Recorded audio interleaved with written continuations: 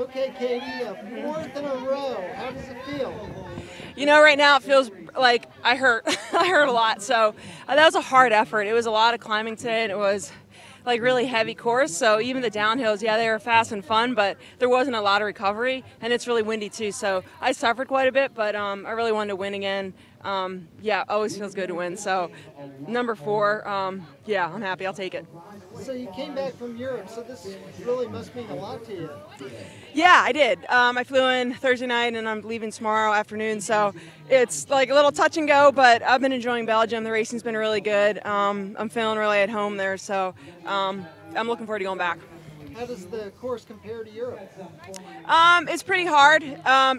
It's different because there's a lot more gradual turns here, where in Europe there's a lot more kind of stop and go, hard acceleration. So definitely this is flowy and more wide open, so it's fun in a different way, but definitely challenging.